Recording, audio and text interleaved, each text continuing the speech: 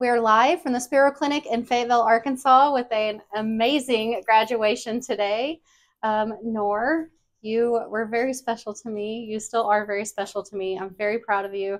Guys, this girl worked so hard to get to where she's at. She never said no when we came up with ideas on how to get her to this point. It was rough at times. We had quite Yeah, the roller coaster we with did. you. Yeah. But we're ending here with you ringing the bell, and that's the goal. You're in remission. You're at zeros today, which is amazing, and I'm very, very proud of you. So Thank you so I'm going to much. let you tell your story. Okay. I just wanted to start off by thanking all of you for taking the time to celebrate such a great day with me. I really appreciate the support. I'm going to quickly share my journey with CRPS and what it was like and just the treatments and how everything went since then. So a little more than a year and a half ago, I developed abdominal pain, and after going through several tests and scans, the doctor said that my appendix was inflamed. So on the 23rd of March, 2023, I had to get into surgery and get it removed. Immediately after waking up from surgery, I was in severe pain, but I wasn't given any pain medications. 5 days after the surgery, I started experiencing pain in my left knee. The pain just kept getting worse every day, and within the next 2 weeks, it spread from my left knee to my whole left leg, and I lost complete mobility and function of my left leg. And I was diagnosed with CRPS fairly quickly after that. I spent the first 4 months in a wheelchair, and I went through intensive physical therapy, which after the 4 months, I was able to get out of it, but I was still fully dependent on crutches. Um, and from that time until September 2023, I went through multiple procedures and surgeries, trying to find an answer, trying to find a way to relieve the pain and make everything a little easier or a little more tolerable. And I was told by my doctor that there was one last procedure that we could do, and I did that on the 7th of September 2023. I woke up in a lot of pain, and for the next few days, my CRPS pain was as intense as ever. Um, I was in denial at the start because I didn't want to face the truth. I didn't want to face the truth that this surgery didn't work and that there was nothing else that I can do about this. Uh, as I tried accepting this, I also came to the realization that I was going to be probably in pain for the rest of my life. This put me in a very, very dark place, and I just couldn't imagine waking up every morning and opening my eyes, and the first thing that I noticed was just pain all over my body. Um, for the next few months, I struggled with self harm and really bad suicidal thoughts pretty much every day. I went to bed every night hoping that I don't wake up the next. I woke up every morning going like, "Oh, here we go again. I don't want to do this." And I basically had just given up hope, and I came across the spirit clinic as I was scrolling through my phone, and I didn't really believe it at first. And even when I told my parents, they didn't really believe much of it. But when you're at that point, really, you have nothing else to lose when it's like the last choice. So there's nothing else that you're gonna lose from trying it, and that's what we did. And I started treatment on the 1st of May here. And since the day that I started, a lot of the therapists did tell me that it was going to be a roller coaster. But I don't think anything could have prepared me for how crazy this whole journey has been.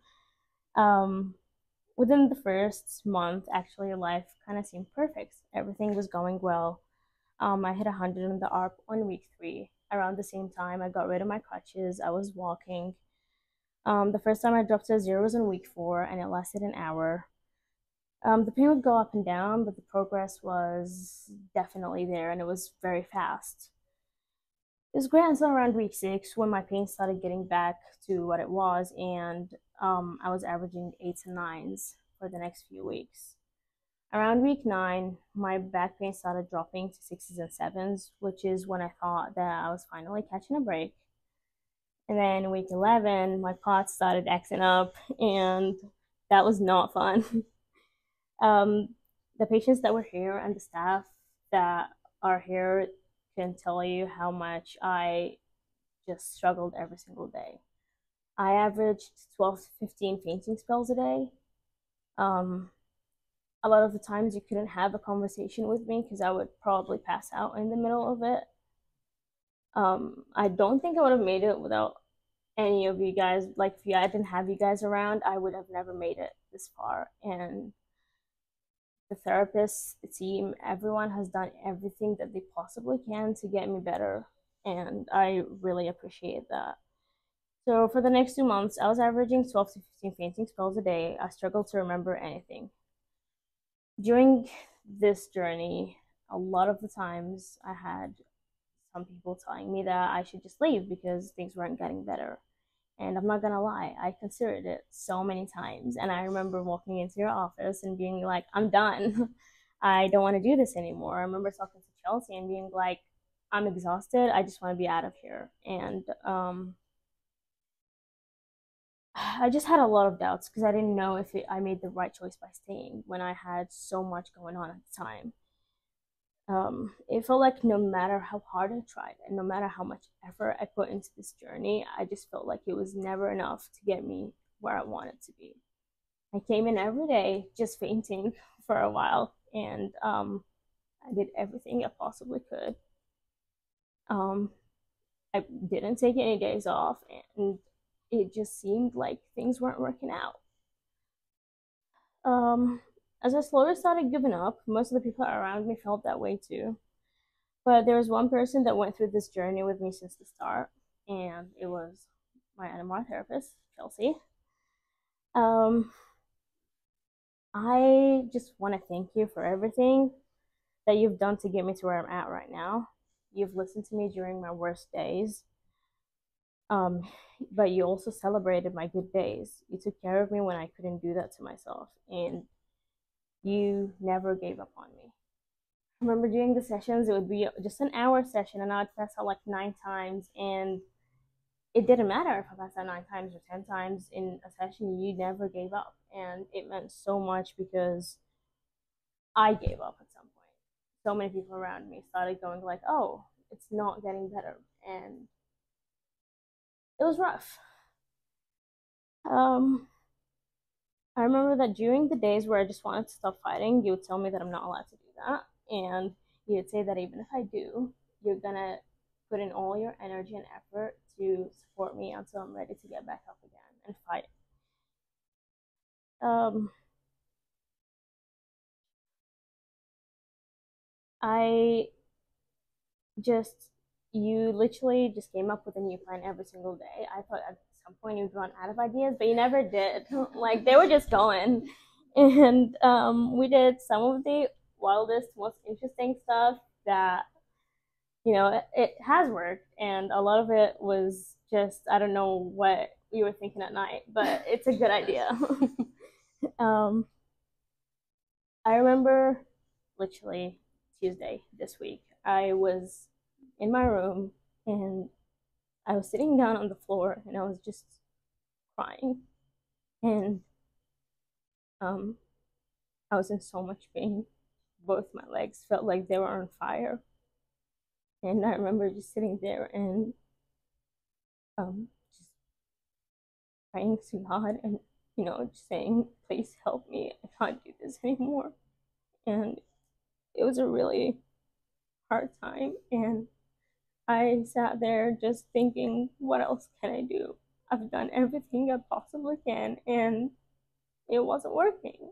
And I felt like such a failure and felt like I disappointed everyone that believed in me.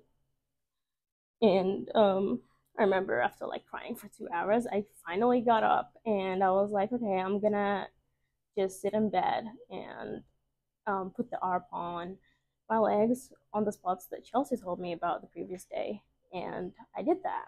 And I was still having a mental breakdown. Even I was doing that, but I was just everywhere. I was a mess. And literally an hour later, as I was still continuing to cry, I just stopped for a second and I was like, hold on, something's wrong. And I was like, I don't feel pain in my legs. I just feel nothing. And I remember just I was so shocked that it kind of stopped me from crying at the moment. And I was like, wait, So I remember taking the pads off and just going like, did this work? Like, is this finally it? And I just continued crying again, but it was a good crying this time. And the first person that I've contacted and let them know that I hit a zero was you. I remember just messaging you and being like, hey, like, I don't know, you're not gonna believe this. I don't believe it either, but I'm at a zero. And I told you that first because I knew that we have been waiting for this for ages. We've been fighting for ages, and I knew that this meant to you as much as it did to me.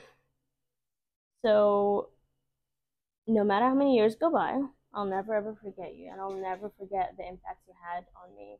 You'll always have a special place in my heart. I mean it. um, Also, want to thank Dr. T for the support that she gave me during the 6 months that I've been here. You kept your office open for me whenever I needed it. You knew that I wasn't the type of person to talk about how I felt, and you just told me if you ever needed to cry at anything or just, wanted a minute, come into my office. I'm gonna leave and I'll just give you the space to cry. And I did. I had some pretty rough days and I was like, I'm just gonna cry. So thank you so much for that. And we got to share so much laughter and memories that are forever cherished in your office, where we would just laugh nonstop every single time I went in there, and it just made my day a lot better. Ellie, I promised I was gonna call you out, and I also want to thank you for just being very special. I'm not the type of person to talk about how I feel, but you were one of the very few people that I actually spoke to about how I truly felt, and I actually got down that faking type of I'm fine situation. That, by the way, everyone got used to that I'm fine, and they're like, oh, you're not. And Ellie, you never judged me ever, and you accepted me for who I am. You always called me out when I said something negative about myself, and it really made a huge difference. Just being more positive and thinking about myself in a better way. Sierra and Tyler.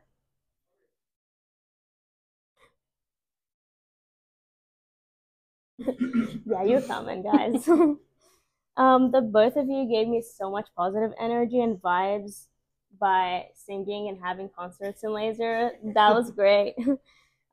It seriously lightened my mood and it just made my day so much better. Sierra, I remember that the first time that we met, I was actually unconscious on the couch in the other building. And when I woke up, you were like, hey, I'm Sierra, nice to meet you. And I was like, nice to meet you too. You've seen me during a lot of these rough days when I felt vulnerable and just wanted to, stop doing everything that I was doing. And you always made sure to give me the privacy I needed. And even if it meant taking me to a room where I could just sit there and cry, and you did it. And it meant so much to me. I also want to thank Jenna. I don't know where she's at, but and I thank you for being so supportive to me during this journey and understanding what I was going through. I remember one time on Thursday, they had a graduation, and I was just passing out nonstop in Dr. T's office. And you knew that I wanted to watch the graduations, but I couldn't because I would just pass out whenever I got up. So you actually got your laptop, and we sat there together watching it live. And I just want to say that that really healed a part of me because I didn't feel like I had to miss out on things because I was sick. So thank you for doing that. Aniston, you joined a few of my sessions with me and Chelsea, and although you were tough, I really enjoyed spending time with you. And you have a really great sense of humor. You guys both have the same sense of humor. It's great. Honestly, it was just fun. So thank you. I'd also like to thank Heather, Shane, Kim, Mabelli, Joy, Jennifer, Sean, Eric, and little Katie. Even though it has been a while since I've done some of these treatments, I just think all of you still played a very important role in me being right here in this moment. I wouldn't have been able to do it without you guys. I also want to thank all the other staff members too, because all of you contributed to my journey at some point, whether it was by brainstorming and trying to come up with a way or new ideas that you could potentially make me get better faster, and having those meetings and discussing things. Or if it was by helping me whenever I passed out and making me laugh when I got out of it. I'll always be very grateful for all of it, and I'll miss all of you so much. And actually, after I finished my hypno session today and I went back home and I was getting ready for the graduation, I just kept crying, and I couldn't believe that I'm here right now, because if you asked me 2 weeks ago, I would have been like, I'm nowhere near ringing that bell. And Chelsea has seen it. Elia has seen it. I spoke to her on Tuesday, and I was like, I ain't ringing that bell, girl. And she was like, why not? And things can change so quickly. In one single night, I was full body zeros, and I still don't believe it. And I still kind of just, start moving around, and I'm like, wait, it's still holding. But I'm just so grateful for everything, and I'm so grateful that I get to stand here right now and say that I'm in remission, because I couldn't see myself doing that. After being at Spirit for 6 months, the waiting room also feels like family now. We all became one. I've made so many friendships, and I'm still in contact with most of the people that were here and graduated. And the people that were here when I first started have supported me so much through texts and FaceTimes, and they have done so much. Miranda, I want to thank you for being such an inspiration. I remember every single day I came in, and we both had such a rough time in different ways, but I knew that you kind of understood what it's like, and just seeing you fight to get what you want and fighting to get the life that you want has pushed me so much, and it made me fight for myself too. So thank you for that. A shout out to some of the patients: Paula, Raven, Ariella, Ruby, Jake, Ted, Kendall, Robert, and Hannah for helping me push through some really hard days. Even though a lot of them have graduated, they have been in contact, checking on me every single day, just making sure that I'm pushing through, that I'm making it, and a lot of them are watching now. So, and one last thing that I wanted to say was, for those around the world with chronic illness, and for those that are here fighting every single day to get their life back, I just want you to know that I'm so proud of you. Most people don't know your story, your struggle, your hustle, and your prayers. Most people don't know the silent battles that you're going through.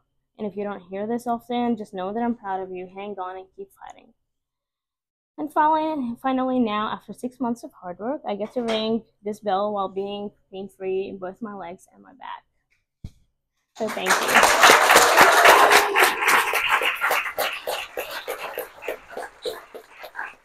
Real quick, I just wanted to tell you how proud I am of you. We have climbed the tallest hill you can think of, but you know what? You did it. That was you. You did all of this. You showed up every day, and you put in the work, and here we are. Okay? Don't ever give up on yourself. You worked really hard for this. Okay? We did some crazy stuff today. We did some line drills. Oh, we did. We did some bunny hops for a while, run up the stairs. Anderson came out with me. We did some crazy obstacles, just random stuff that you face every day. So thank you. You ready? Okay, yeah. It's your time.